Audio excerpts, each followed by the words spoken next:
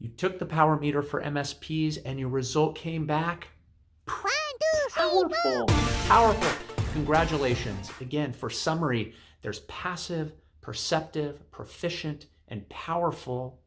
And when you're powerful, you are sensing that scale and growth and acceleration that comes from being clear and decisive.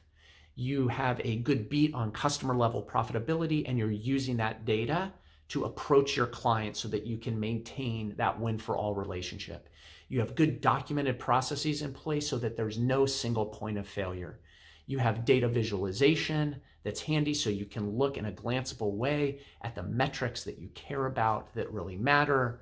You are reforecasting on a quarterly basis, and having built your budgets annually, you revisit with frequency because the environment's changing, and you're able to step back and observe how the environment's changing and what impact that might have on your business.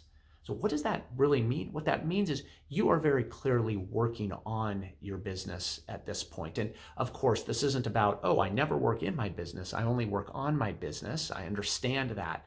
But when you're able to step back, make some strategic observations, know that you have access to the data that's going to give you more confidence to make the investments going forward, you are going to see a level of acceleration and velocity in your business that is just exciting.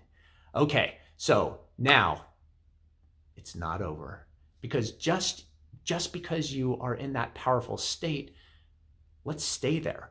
Let's continue to experiment, to learn, to create more rigor and more discipline, and build the kind of equity value you know is possible. I'm so happy that you spent time taking that power meter. I hope you learned something from the experience. If you have any questions for me, I'm here for you. Let me know. Have a great day.